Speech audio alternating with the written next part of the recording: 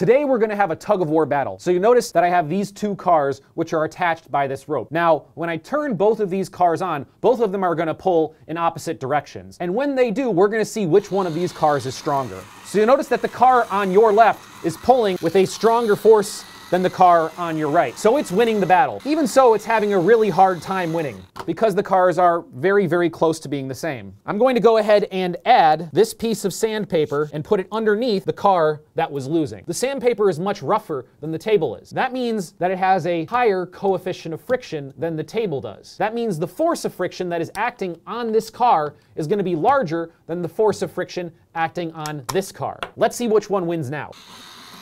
So this one wins so much easier than it did before. It can pull with much more force than the other car is. We increase the force of friction, we pull much stronger, we win the battle. So if you're trying to win a tug-of-war, make sure that you're on the ground with the higher coefficient of friction.